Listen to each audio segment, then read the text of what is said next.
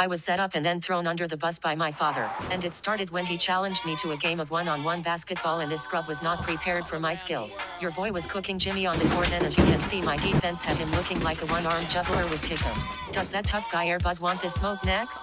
Well, Dad was throwing up enough bricks to build a fire station, but that's where things go downhill, because one of his shots ricocheted like 20 feet in the wrong direction, and as I was going for the rebound, my father's wine glass spilled on the floor. But rather than take responsibility for his jump shot being about as accurate as Stevie Wonder playing pin the tail on the donkey, Dad quit the game and then ratted to Mom saying, "Honey, I need some paper towels because Clarence caused a spill." Can you believe that shit? Judas Jimmy's shot bounces into the third row, then some red wine spills, and somehow I'm the bad guy? I swear this guy's got more excuses than a pregnant nun. Free Clarence.